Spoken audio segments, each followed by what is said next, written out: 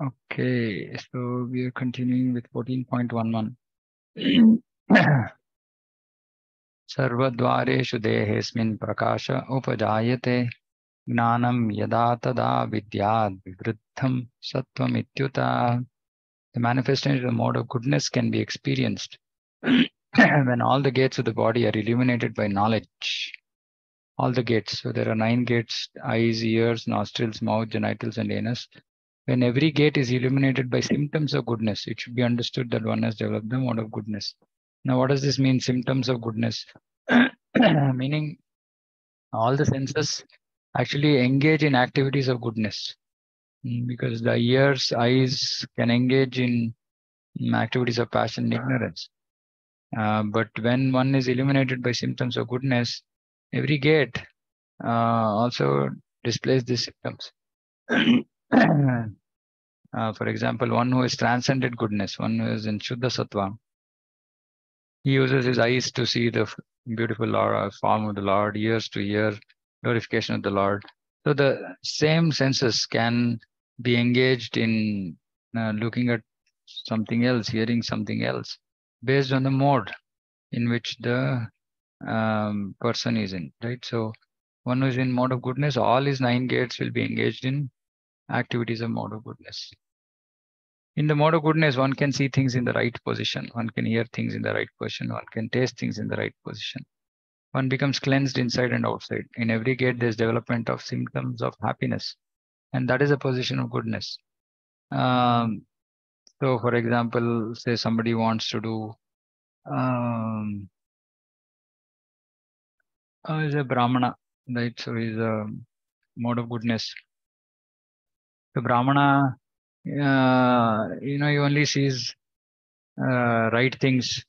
He doesn't see wrong things. He only hears right things. He doesn't hear wrong things. So like this, each of his senses is engaged in the activity of goodness. And so there is symptom of happiness. He's happy that he's only hearing the right things. He's happy that he's seeing the right things. So in that sense, the senses are also happy in that, in the actions that they are doing. So this is goodness. Lobha pravrittirarambha karmanam ashama praha rajasyetani tayante vivruddhe bharatarshaba. When there is an increase in mode of passion, symptoms of great attachment, fruitive activity, intense endeavor, and uncontrollable desire and hankering develop. So this is very important because this is most of the people in the current situation. So what happens when there is an increase in mode of passion? Great attachment. So people become so much attached to things. Fruitive activity. So they want to achieve things materially. Intense endeavor for achieving that. An uncontrollable desire. Uncontrollable desire. I want it. I just want it. I can't live without it. Hankering means too much attachment, too much desire. So these are the symptoms of people in mode of passion. Too much attachment, uh, working intensely for achieving something materially, uncontrollable desire, hankering. One in the mode of passion, never satisfied with the position he has already acquired. He hankers to increase his position. If he wants to construct a residential house, he tries his best to have a palatial house, as he would be able to reside in that house eternally, as if. So yeah, nobody's saying, okay, if you want to have a house, have a house, but don't have to spend your whole life's earnings in that. You can just have a normal house where one can stay, right? So this is important, right? And it develops a great hankering for sense gratification. People just cannot control themselves. Every moment they want sense gratification. There's no end to sense gratification. He always wants to remain with his family and in his house and to continue the process of sense gratification. Many times devotees also do this. They want to spend, oh, Prabhu, I don't have time at all. Whole week I'm busy. Weekend I want to spend time with my family. Yeah, please spend time with your spiritual family, not material family. Get your so-called material family also and associate with devotees. That is the spiritual family. But people want to spend time with family, relatives, This is useless. There's no cessation of this. All these symptoms should be understood as characteristic of mode of passion. Okay, so that is why majority of the people in this material world at this point of time are in mode of passion. All these symptoms are pretty evident. Prakasho pravrittischa pramado moha eva cha tamasyetani jayante vivriddhe kuru nandana. When there's increase in mode of ignorance, darkness, inertia, madness, illusion are manifested. Darkness, no clear clarity. Inertia, don't want to do anything. Madness and illusion.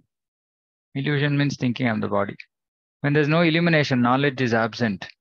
One in the mode of ignorance does not work by a regulative principle. He wants to act whimsically for no purpose.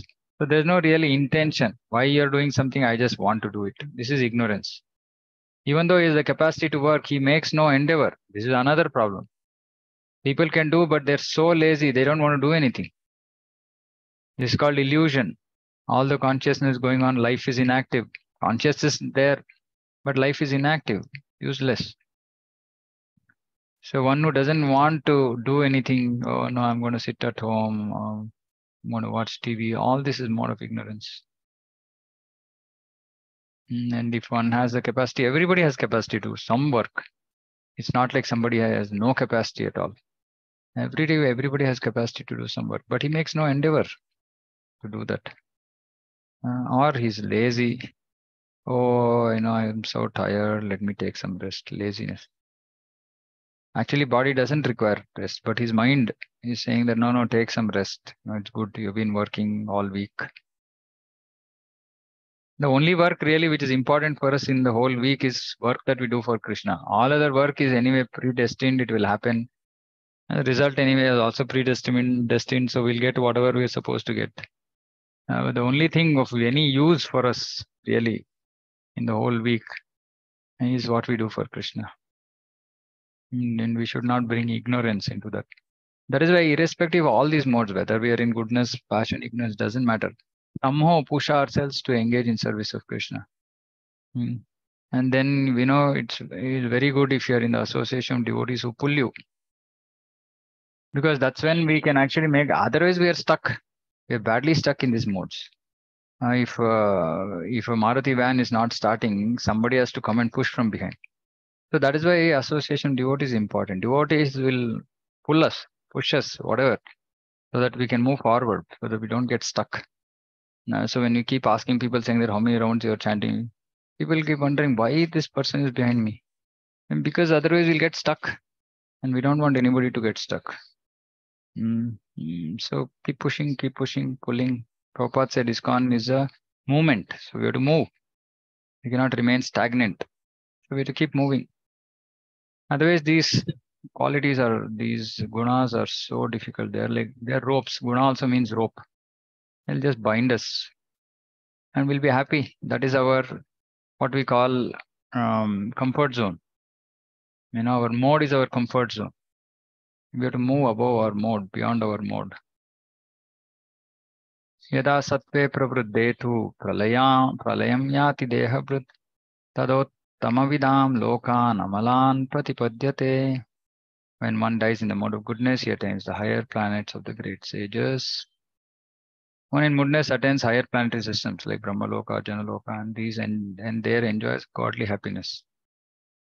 The word amalan is significant. It means free from the modes of passion and ignorance. There are impurities in the material world, but the mode of goodness is the purest form of existence. There are different kinds of planets for different kind of living entities. Those who die in the mode of goodness are elevated to the planets where great sages and great devotees live. Okay.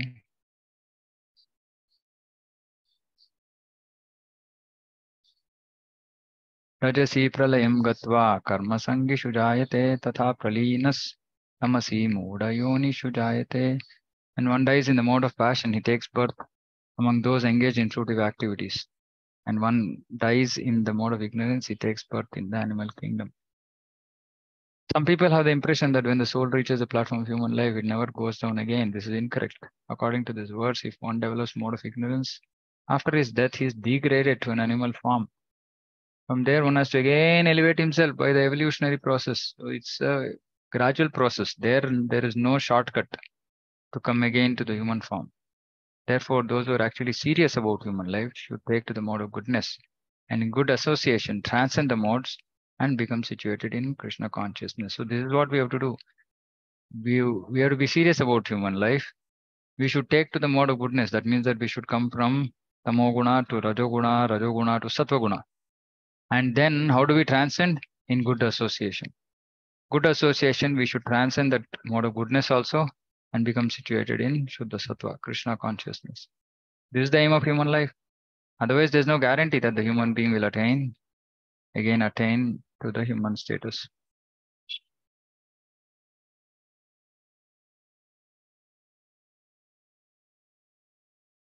Karmana sukritasyahu satvikam nirmalam phalam rajasastu phalam dukkham agnanam tamasap phalam. Result of pious action is pure, said to be in the mode of goodness. Action done in mode of passion results in misery. Action performed in the mode of ignorance results in foolishness. That means one who is stuck in the mode of ignorance, he'll just keep going down, down, down, down, down. And one who is doing goodness, it is pure, so he keeps going up, up, up. Action done in mode of passion results in misery, so he has to be in this material world, bhumi mostly, to suffer. The result of pious activities in the mode of goodness is pure. Therefore, the sages who are free from illusion are situated in happiness. But activities in the mode of passion are simply miserable. Any activity for material happiness is bound to be defeated. If, for example, one wants to have a skyscraper, so much human misery has to be undergone before a big skyscraper can be built. The financier has to take much trouble to earn a mass of wealth. Those who are slaving to construct the building have to render physical toil. Miseries are there. Thus, Bhagavad Gita says that in any activity performed under the spell of mode of passion, there is definitely great misery. There may be little so-called mental happiness. I have this house or this money, but this is not actual happiness. And mental happiness is not actual happiness. Actual happiness is only on the spiritual platform. This is all illusion. Mental happiness is an illusion because it's to the body, and that body is anyway dead. As far as the mode of ignorance is concerned, the performer is without knowledge, and therefore all his activities result in present misery. And afterwards, he will go on toward human life. Animal life is always toward animal life. Animal life is always miserable. Although under the spell of the illusory energy, Maya, the animals do not understand this. The animals can't understand. Slaughtering poor animals is also due to the mode of ignorance. The animal killers do not know that in the future the animal will have a body suitable to kill them. Mam Saha, this is what it means. Agreement between the killer and the animal saying that next life you can kill me. That is the law of nature. In human society, if one kills a man, he has to be hanged. That is the law of the state. Because of ignorance, people do not perceive that there is a complete state controlled by the Supreme Lord. Every living creature is a son of the Supreme Lord. And it does not tolerate even an ant being killed. So there is karma phala for this also. Whether knowingly or unknowingly we kill, we get karma phala. One has to pay for it. So indulgence in animal killing for the taste of the tongue is grossest kind of ignorance. Human being has no need to kill animals because God has supplied so many nice things. If one indulges in meat eating anyway, it is to be understood that he is acting in ignorance and is making his future very dark. Of all kinds of animal killing of cows is most vicious because the cow gives us all kinds of pleasure by supplying milk. Cow slaughter is an act of grossest type of ignorance. In the Vedic literature, the words Gobi Prinita Matsaram indicate that one who, being fully satisfied by milk, his desire of killing the cow is in the grossest ignorance. There's also a prayer in Vedic literature that states, "My Lord, you are the well-wisher of the cows and the Brahmanas. You are the well-wisher of the entire human society and world." Purport is that special mention is given in that prayer for the protection of cows and the Brahmanas. Brahmanas are the symbol of spiritual education and cows are the symbol of most valuable food.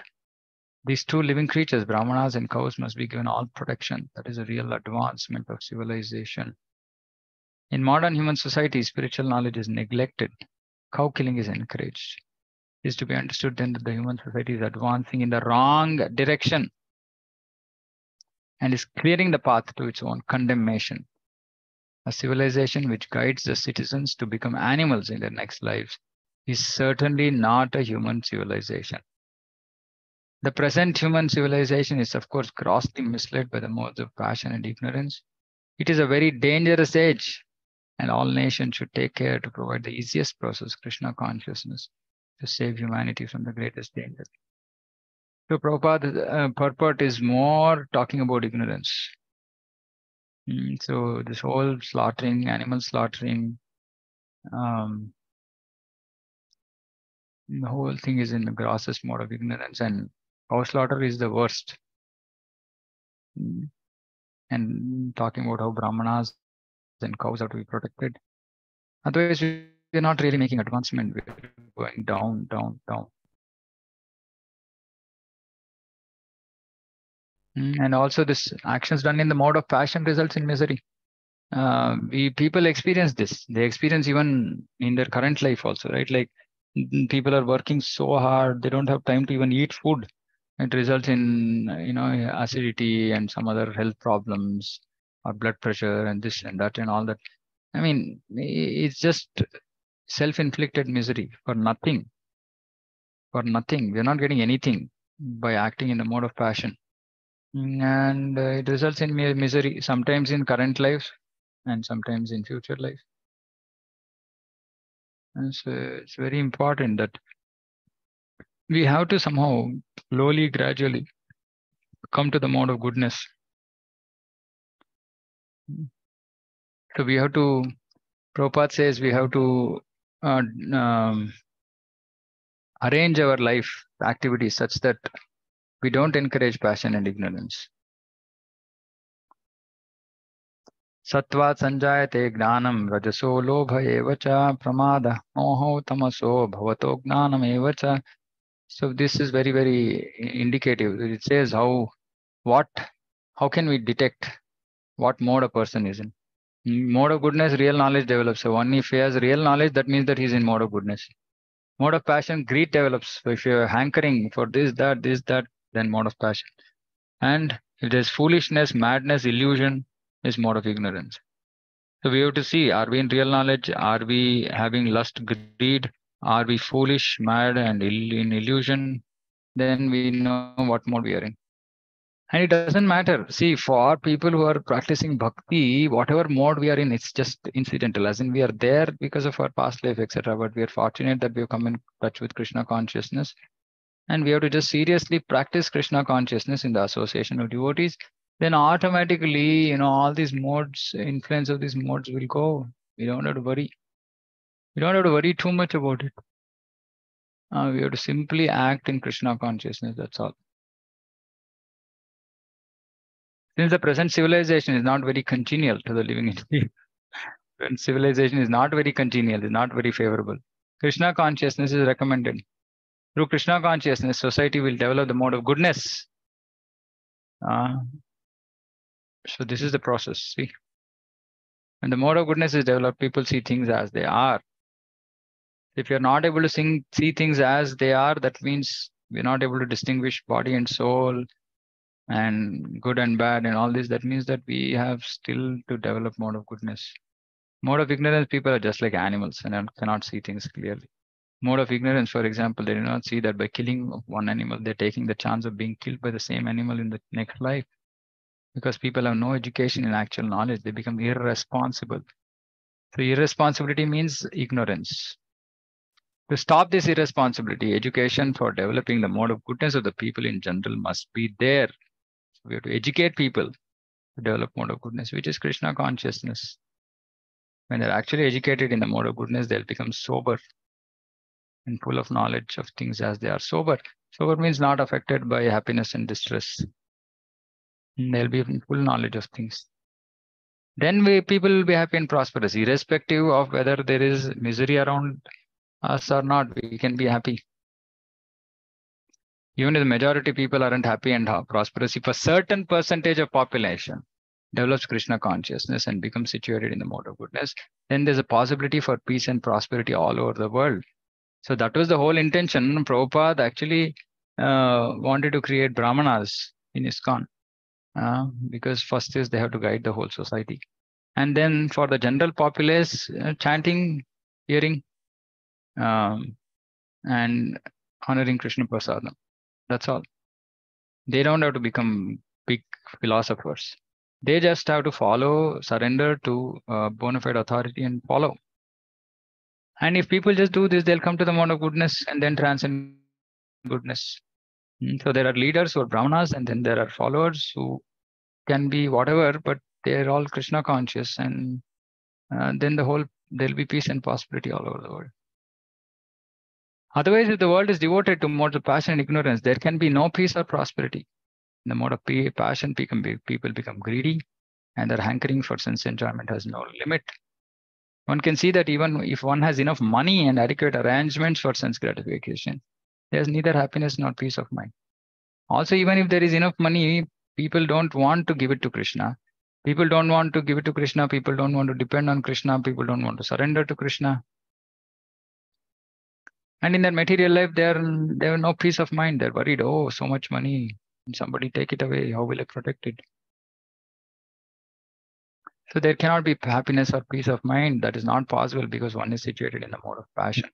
So if you're in the mode of passion, we cannot be happy. We should understand this. So we have to come down to mode of elevate ourselves to mode of goodness. If one wants happiness at all, money will not help him. He has to elevate himself to the mode of goodness by practicing Krishna consciousness. So before we can even transcend the modes, we have to come to mode of goodness, bare minimum. When one is engaged in the mode of passion, not only is he mentally unhappy, but his profession and occupation are also very troublesome. See, we experience this, all of us. He has to devise so many plans and schemes to acquire enough money to maintain his status quo. This is all miserable. In the mode of ignorance, people become mad. Being distressed by their circumstances, they take shelter of intoxication, thus they sink further into ignorance. They become mad. They're very distressed by their circumstances. Their future is very dark. So please read these verses again and again.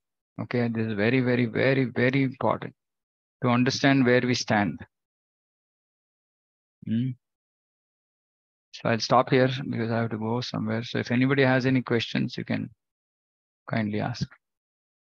But please read these purports again and again. Please read these purports because every time I read this, I keep getting some new revelations, new understanding.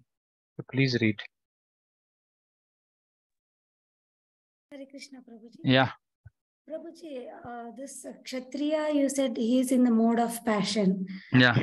But Arjuna was a Kshatriya, but he had the quality of goodness, Prabhuji. I didn't get this. Yeah, devotees are always in mode of goodness. So devotees will do their duty irrespective of what ashrama they are born in.